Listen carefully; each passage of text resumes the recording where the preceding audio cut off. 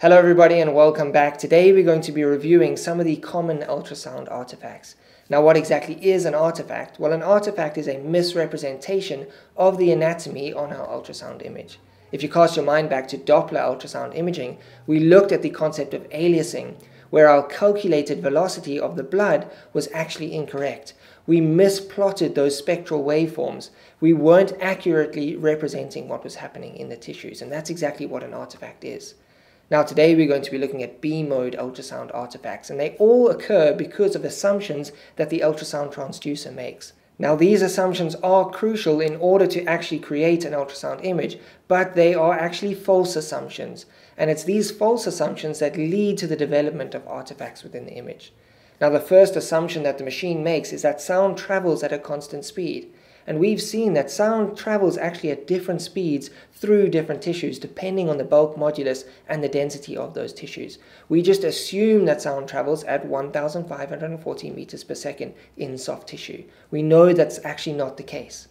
We also assume that sound travels in straight lines, and we've seen sound reflecting off surfaces at angles. We've also seen sound refracting, and in those cases sound isn't actually traveling in a straight line. It also assumes that echoes returning to the ultrasound machine have returned from a perpendicular surface. They are congruent with the initial pulse that we've sent out. And that's not always the case. We can get scattered echoes returning. We can get echoes bouncing off a surface, bouncing off an object, and returning. The machine assumes that those returning echoes have come from the A line in which it sent out the pulse. It also assumes that sound only reflects off a tissue boundary once. Now sound, when it comes into contact with a tissue boundary, some of it will echo back towards the ultrasound machine, and some of it will be transmitted through the tissue. Now that transmitted ultrasound wave will also send back echoes towards the ultrasound machine, and that echo wave will again come into contact with that tissue boundary, and some of that echoed wave will then echo back into the tissues. Now the ultrasound machine assumes that that doesn't happen, that there isn't multiple echoes between tissue boundaries. And the last assumption that is made by the transducer is that the attenuation of sound throughout our B-mode image is linear depending on the depth that the ultrasound machine is traveling. And we will see it actually depends on the types of tissue through which the ultrasound machine is traveling. Ultrasound is highly attenuated by bone, for instance, but travels through water with very little attenuation. And when it creates the ultrasound image, it assumes that all of those A lines of data have been attenuated in the same way as it travels into the tissue depths. So the first artifacts that we're going to look at occur because of refraction. Now refraction occurs when the incident ultrasound pulse doesn't come into contact with the tissue boundary in a 90-degree angle. It comes in at an angle of inclination here. Now, if this ultrasound pulse was to speed up as it heads into the second tissue, the speed of sound increases because of the differing bulk modulus and density in the second tissue. We will get an angle of transmittance that is less than our angle of inclination. If that sound was to slow down, our transmittance angle will be bigger than the inclination angle. And it's this changing of the angle of the ultrasound pulse that can lead to two different artifacts. Now the first artifact we're going to look at is known as edge shadowing. When we have an object within our ultrasound image, we can send out a pulse towards that object. Some of it will be reflected back to the ultrasound machine. Some of it will be reflected at an angle. That will make the edge of this object look a bit brighter than it actually is. And this will also occur on the other edge of this object. Now some of the ultrasound pulses that we send out into the tissues will make it into this object, and because the angle of inclination is not 90 degrees, that sound will be refracted if there's a speed change within this object. Now that refraction of sound means that the transmittance angle will be different to the inclination angle. And there will be a wedge of tissue here that receives no ultrasound pulses. Either the sound is refracted or it is reflected away. We are not getting any echoes returning from this edge here. We formed an edge shadow as a result of refraction of sound waves on the edge of this object here. And this obviously occurs on the other side of the object. Now this isn't happening in the center of the object here because we are getting perpendicular interactions with the object surface here. We aren't getting refraction. Now the second type of artifact due to refraction is when an ultrasound pulse heads into tissues and it comes into contact with a tissue boundary. Again, that pulse is refracted. We've changed our angle, a transmittance angle has been created, and an echo can come off an adjacent object heading back to the ultrasound transducer. Now this transducer, when it receives that echo, how it plots where this object is by taking the round trip time for the pulse to head out into the tissue and to return. And it assumes that that pulse has traveled straight down the A line. It's gone in a straight line into our image and echoed back off a perpendicular surface straight back to our ultrasound transducer. So it takes an increased amount of time here, but the ultrasound transducer will now plot that object as being directly in line with this initial A line, and we get this object being duplicated here. Now there will be ultrasound pulses that come into an angle here that has a 90-degree angle with this tissue boundary and correctly plot the object within the tissues, but we are incorrectly plotting that object a second time. This doesn't represent the anatomy within the tissues. So we can see that this here is the artifact. It is actually incorrect. And the way we can reduce this artifact is by changing our angle of inclination, maybe digging in the heel of the ultrasound in order to get these ultrasound waves perpendicular with this tissue boundary. If that occurs, then this duplication should disappear. Now notice where the duplication happens. It is both in the second tissue here. They are at the similar depths within the ultrasound image. Our next ultrasound artifact we're going to look at is called mirroring and can look quite similar to that refraction artifact. Now mirroring occurs when an ultrasound pulse heads out towards an object. Now this object can be correctly imaged by a pulse heading out towards the object and returning an echo back, plotting that object correctly in our beam mode image. Another pulse may head all the way out to the tissue boundary and head back to the ultrasound transducer, plotting that tissue boundary correctly. Now if this is a highly reflective tissue boundary, a specular reflector here, what can happen is this pulse that reaches the specular reflector can return towards our ultrasound machine but echo off the undersurface of this object here. That echo will then head back towards the specular reflector before heading back to the ultrasound transducer. That pulse has now taken a longer time to return to the transducer. And again, the transducer only takes the time it takes for the pulse to return in order to plot where the anatomy is on that beam mode image. And we're going to create a mirror image of this object on the other side of this specular reflector. Now this often happens at the diaphragm when we've got lungs here, we've got liver here, we have a lesion in the liver and we get a mirroring of that lesion within the liver. This is incorrect here. This object doesn't in fact exist. It is an artifact, a mirror artifact. Now this mirroring is on either side of the specular reflector, not like our refraction which was in the same side of the tissue. And these should be equal distances away from the specular reflector, mirror images of one another. Let's move on to the next artifact, which is called reverberation, quite similar to the mirroring artifact.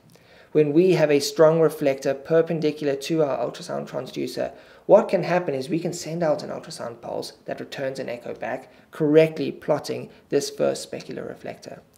But what can happen is that returning echo can actually echo itself off of the face of the ultrasound transducer and cause a second echo pulse to be created. Now the ultrasound transducer is now going to plot this returning echo as a separate specular reflector that in fact doesn't exist within our image. And these reverberations can happen multiple times if this is a strong specular reflector. And what we will get is repetition of that specular reflector at equal spacings throughout our image, losing some brightness because of the time it takes for those echoes to return. Now this can happen between the transducer and a specular reflector, or it can happen between two specular reflectors that start echoing pulses between one another. This is what's known as the reverberation artifact. These aren't reflecting true tissue boundaries. Now the reverberation artifact has a close cousin known as the ring down or comet tail artifact. Now the ring down artifact occurs when there's fluid between a conglomerate of microbubbles. And when ultrasound interacts with the air around that fluid, the fluid will resonate at a set frequency, sending off echoes towards the ultrasound transducer. And those echoes, those resonant echoes, will give this ring down effect here, where we get an artifact occurring. There's actually no anatomy that is causing these separate little reflections. It's a result of fluid being wedged between some microbubbles.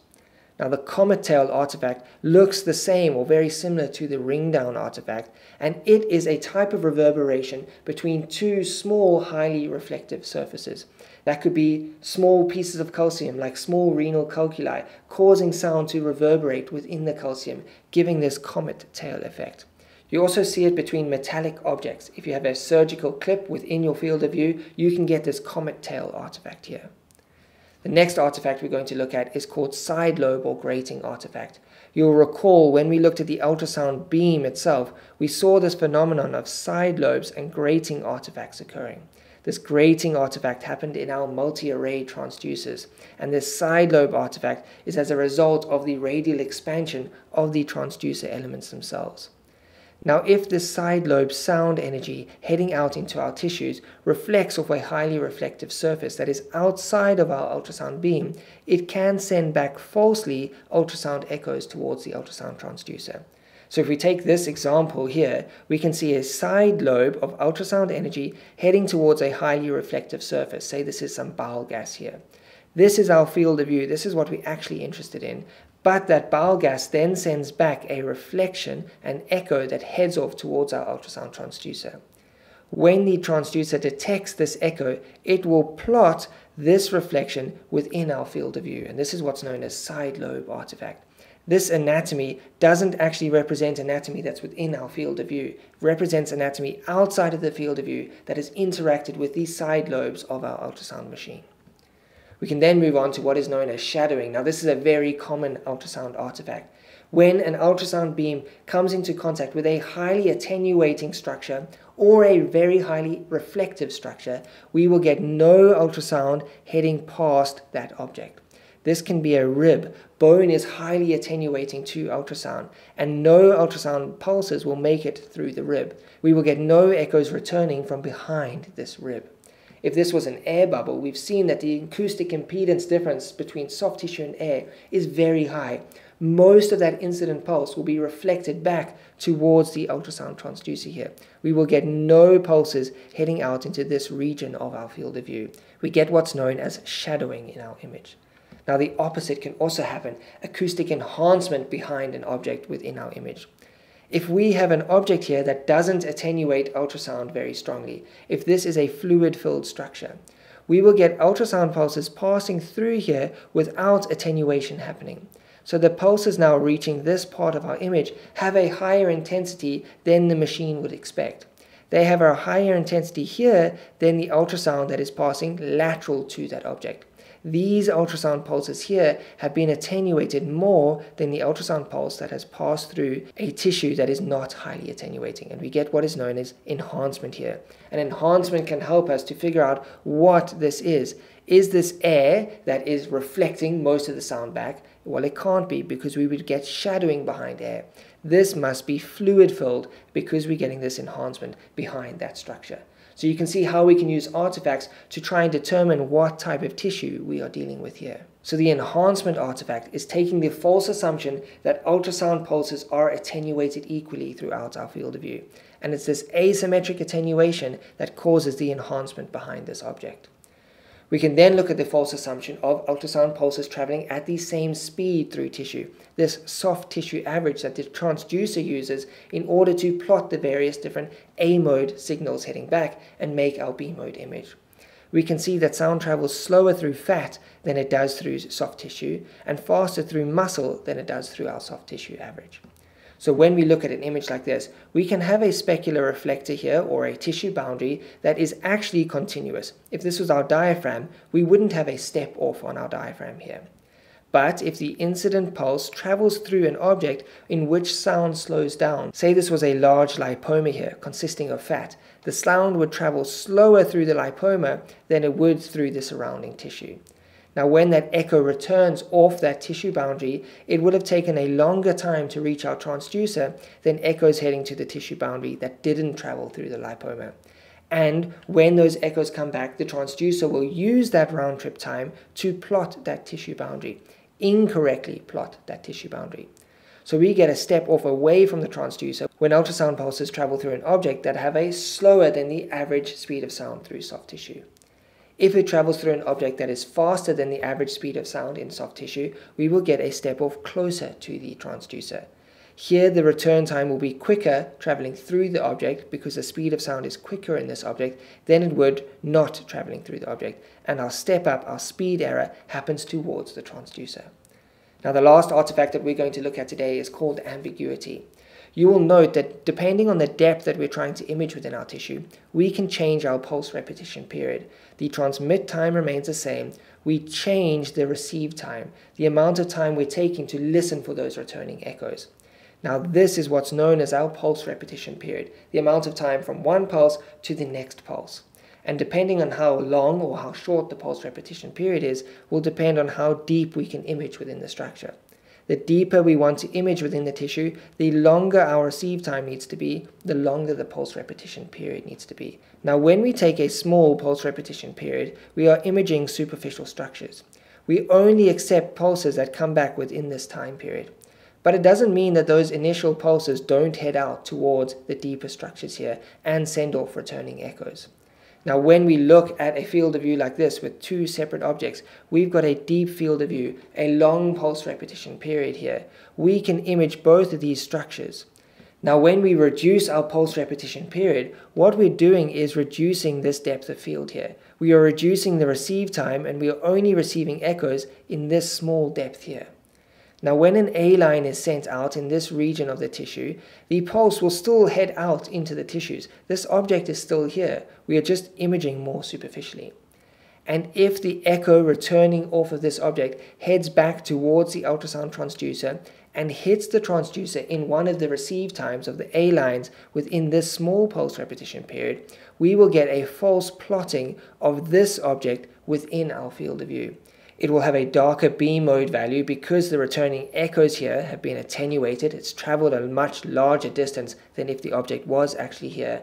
And what we can get is this ghosting here, this object being displayed within this shallower field of view. And that's what's known as ambiguity, where pulses returning from deeper structures are then plotted within this smaller field of view when we've reduced our depth of field here.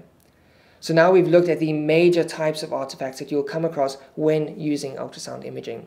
Now artifacts come up over and over again in exams because it tests your knowledge of the underlying physics, and it's a common question that comes up. Now below this I've linked a curated question bank where I've taken ultrasound questions from multiple different radiology physics exams and I've curated them into a question bank where I answer those questions in video format. So if you are studying for an exam, go and check out that curated question bank. Otherwise, I'll see you in the last video of the course where we're going to be looking at ultrasound safety. So until then, goodbye everybody.